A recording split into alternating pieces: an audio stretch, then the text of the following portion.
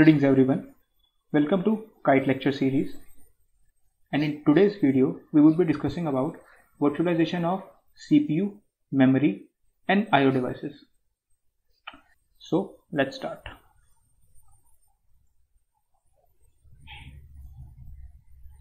So first we'll talk about CPU virtualization. So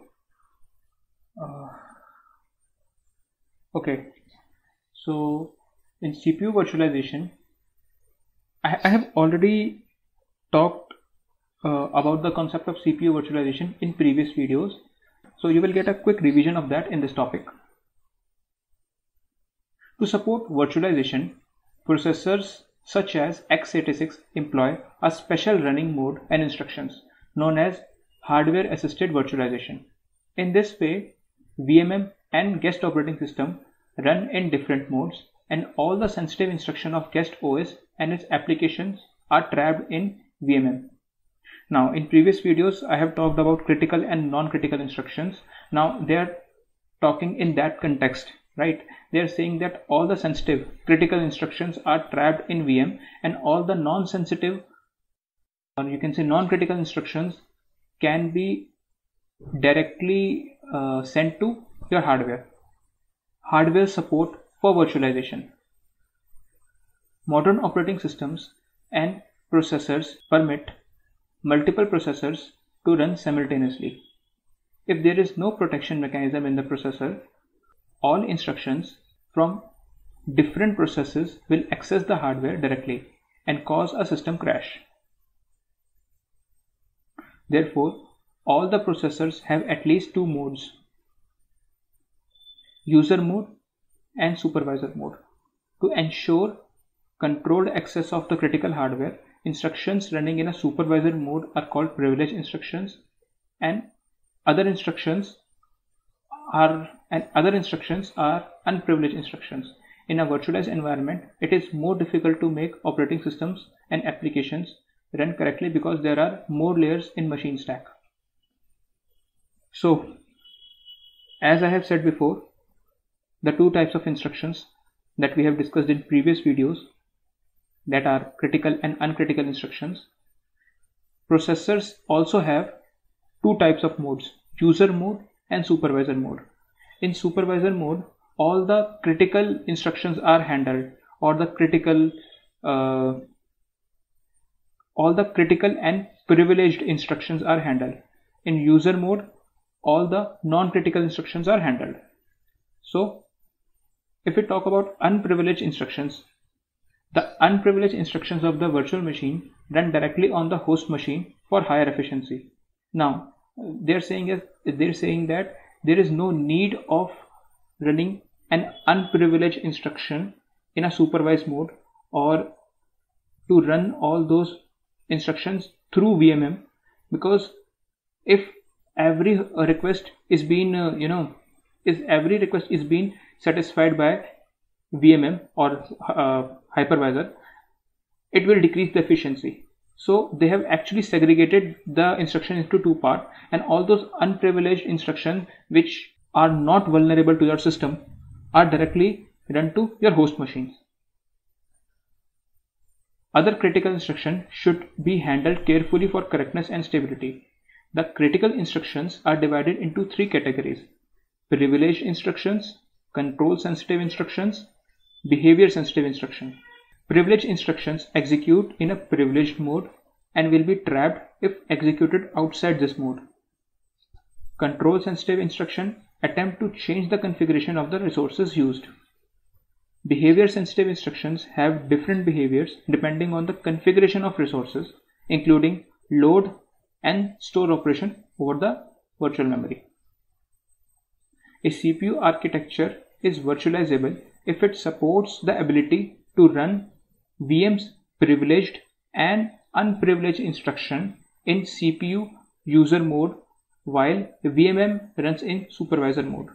Now, they're telling that you can virtualize a CPU if CPU runs all the instructions of virtual machine, whether it is privileged instruction, whether it is unprivileged instruction, in a CPU's user mode, and VMM runs in a supervisor mode. Now, we all know that supervisor mode is having more priority and it is used to handle the privilege instructions.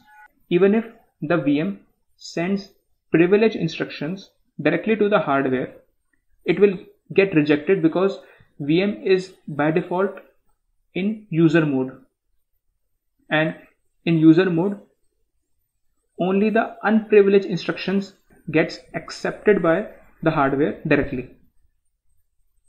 When the privileged instructions including control, behavior, sensitive of virtual machines are executed, they are trapped in VMM. CISC CPU architectures can naturally virtualize because all the control and behavior instructions are privileged. On the contrary, x86 CPU architectures are not primarily designed to support virtualization.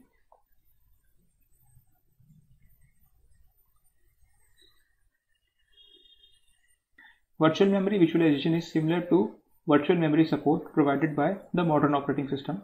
In traditional environment, the operating system maintains page table for mapping virtual memory to machine memory, which is one stage mapping. Now here we are having two stage mapping. All the modern x86 CPU include a memory management unit and a translation look-aside buffer TLB to optimize virtual memory performance. However, in virtual execution environment, the virtual memory virtualization involves sharing the physical system memory in a RAM and dynamically allocate it to physical memory of the VMs. A two-stage mapping process should be maintained by guest operating system and virtual machine monitor respectively. Virtual memory to physical memory and physical memory to machine memory. The VMM is responsible for mapping the guest physical memory to actual memory in guest OS.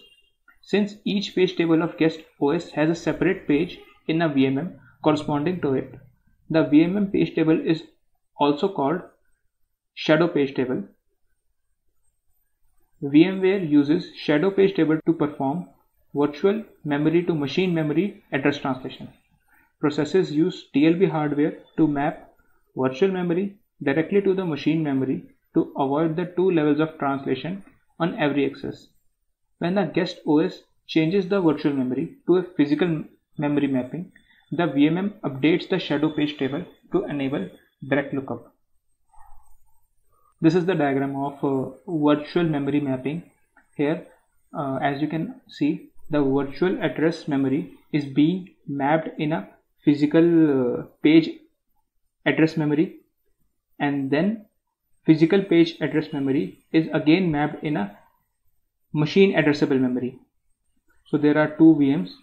First they get mapped with the physical PA memory, and then they are mapped with machine MA memory. So that's why it is called two-stage mapping. Now let's talk about the IO devices. IO devices involves managing the routing of IO requests between virtual devices and the shared physical hardware. There are three ways to implement IO devices. First is full device emulation, second is para-virtualization, and the third is direct IO. In full device emulation, all the functions of a device like device enumeration, identification, interrupts, and DMA are replicated in software, and it is located in VMM and acts as a virtual device. The IO access requests of a guest operating system are trapped in VMM, which interacts with IO devices. We have already studied about para-virtualization. It is a split driver model consisting of a front-end driver and a back-end driver. The front-end driver is running in domain U and a back-end driver is running in domain 0. So let's talk about domain 0 and domain U. This is something that I have not told you before, and domain 0 is having the higher priority and domain U is having lesser priority than domain 0. They interact with each other via block of shared memory. The front-end driver manages the IO request of guest operating system, and back-end driver is responsible for managing the real IO devices and multiplexing the IO devices of different VMs. Although Para-virtualization achieves better device performance than full device emulation. It comes with a higher CPU overhead. Now, the last one is direct I/O virtualization.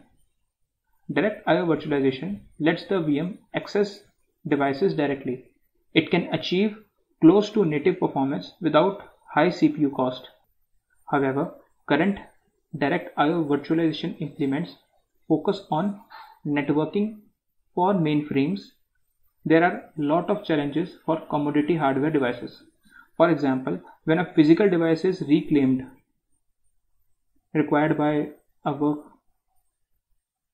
for later reassignment, it may have set to an arbitrary state. Example, DMA to some arbitrary memory locations that can function incorrectly or even crash the whole system.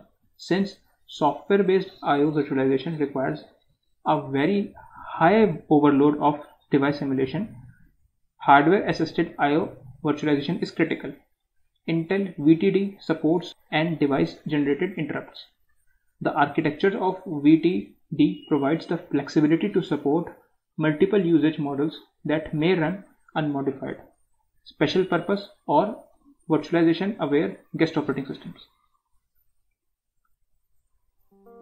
So that's all for today, guys. Thank you so much. Stay fit, stay blessed. See you guys in the next video. Jai Hind.